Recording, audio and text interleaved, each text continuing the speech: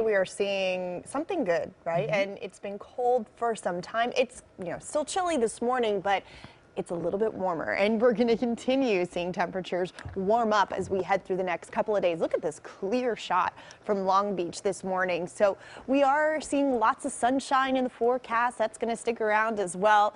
And for today, we're off to a bit of a warmer start. Still chilly to start your day off, but temperatures are in the 50s already this morning as opposed to those 40s and 30s that we have been seeing. So certainly a little bit of a change there. If you're heading out of LAX today, one of the busiest travel days of the year, mostly sunny conditions expected. Certainly no big problems in the weather department. Temperatures up into the upper 60s.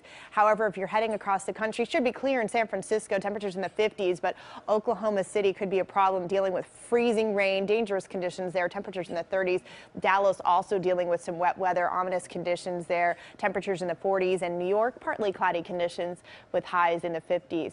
We do have a frost advisory in effect for San Bernardino and Riverside counties. That'll continue in through the overnight hours. Temperatures close to freezing, but not quite as cool as they have been, dropping below that freezing mark.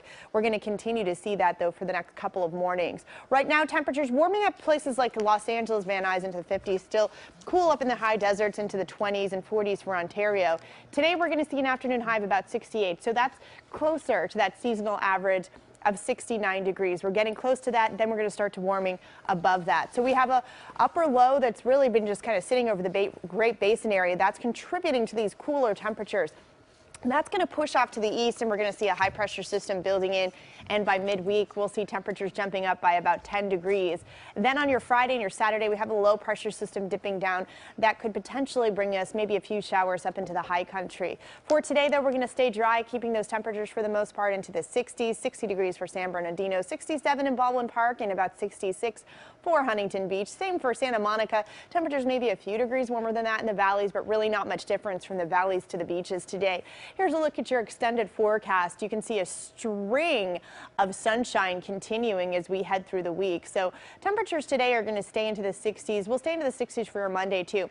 But by the time we hit about Tuesday, we'll start to notice those temperatures working their way up into the 70s, and we're going to continue with that warming trend. So Wednesday, we're going to see your highs climbing into the mid to upper 70s. So look at the valley locations really closing in on the 80-degree mark. So certainly a different picture as we head towards about midweek. For your Thursday and Friday, things start to change a little bit. We'll see a little bit more in the way of cooler weather, and then clear conditions for your Saturday.